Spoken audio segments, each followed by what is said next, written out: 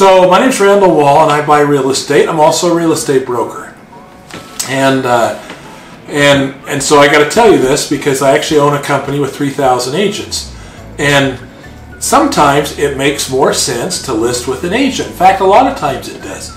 And here's when.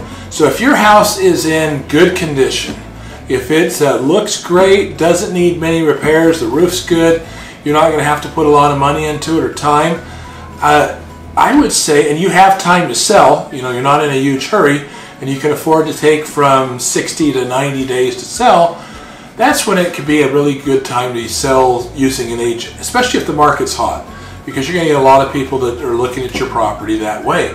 And so you list it with an agent, wait the time period, find a buyer, wait for their loan to be approved and for them to be able to close, usually in about 30 to 35 days after you go into contract. Then that can be a good time to try and get maximum value, maximum dollar out of your property. Have a great day.